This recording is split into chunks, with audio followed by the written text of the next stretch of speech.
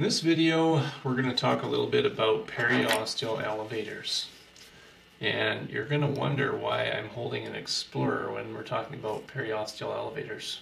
And believe me, I was wondering the same thing. I was reading through a textbook, and it was a textbook from a guy in Korea who takes out thousands of wisdom teeth every year.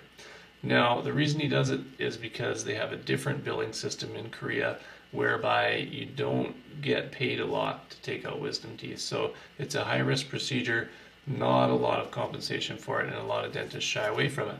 So he's just kind of become the guy, and he wrote a book on it, and he talks about using the Explorer like a periosteal elevator.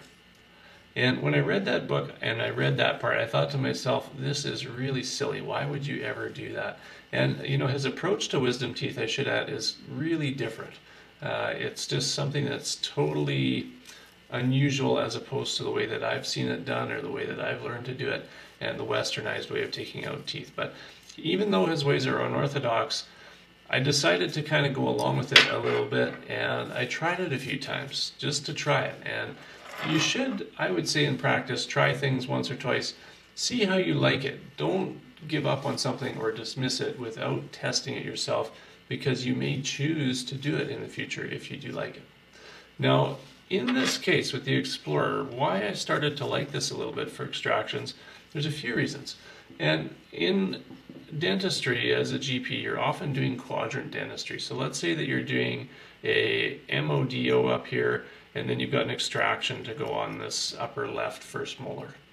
Now, one thing that you'll find with this is your access to get in around this tooth is really good. So what he does is he puts this down in the sulcus and he actually swoops it in around the tooth, and he'll do the same over here. And the other thing that's kind of neat about this that a periosteal can't do is you can go between the teeth. So you can sever not only the buccal and the lingual periodontal fibers, you can also get the interproximal fibers.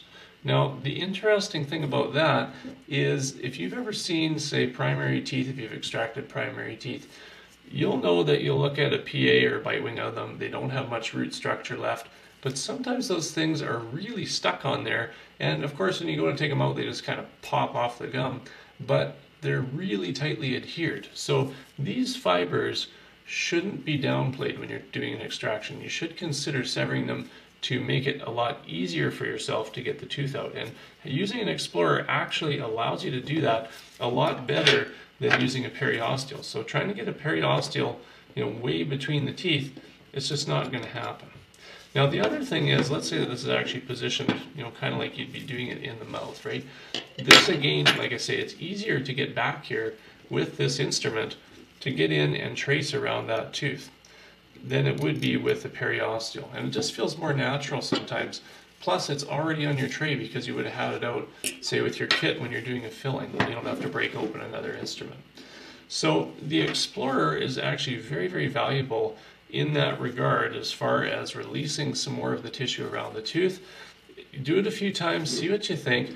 I was actually impressed. Now, am I solely onto using this? No. I've kind of gone back to the periosteal, but if it's around and I'm wanting to get my assistant's good books and not ever open more packages, I'll just say, you know, pass me the Explorer. I'll trace around the tooth to kind of release the tissue, and then we carry on with the extraction.